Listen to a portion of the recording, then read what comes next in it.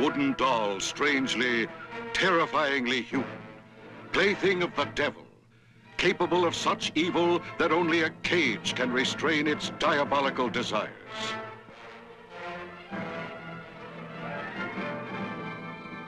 It walks. It talks.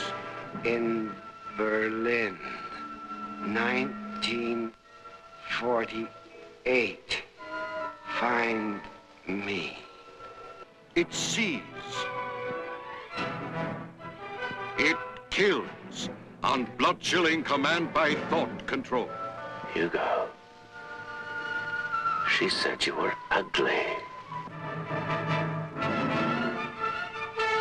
But somehow he's put a man's life into that doll. Somehow, the malevolent mystery of the devil doll must be solved before more lives are lost to the monstrous power that manipulates it. Look into it. So deep and rich and red and warm. He's calling me, Mom. Please make him stop. But there are no obvious answers, no mechanical tricks, nothing but sheer horror that grows and grows and explodes into violent, murderous action. You'll learn the dummy's sinister secret only at the very end of this most unusual suspense thriller.